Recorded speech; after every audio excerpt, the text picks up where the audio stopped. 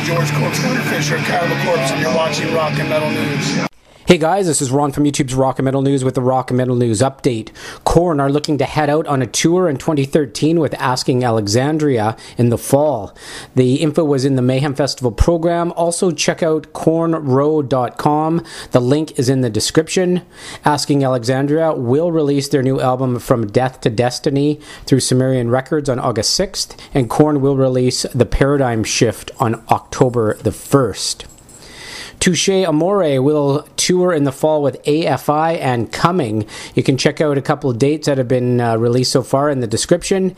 Touche Amore will release their new album Is Survived By on September the 24th. And dates have been added to the Monster Energy and Outbreak tours. Bullet for My Valentine and Black Veil Brides and Stars in Stereo and more are on that bill. Check out the tour dates in the description of the video. And Oceano will head out on a summer tour with Reflections, Sworn In, and Adestria as support. You can check out those tour dates in the description of the video.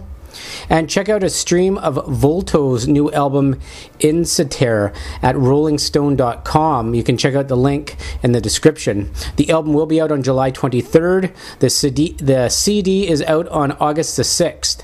And the band Volto features Tool drummer Danny Carey. So check that out. This is Ron from YouTube's Rock and Metal News. Thanks for tuning in.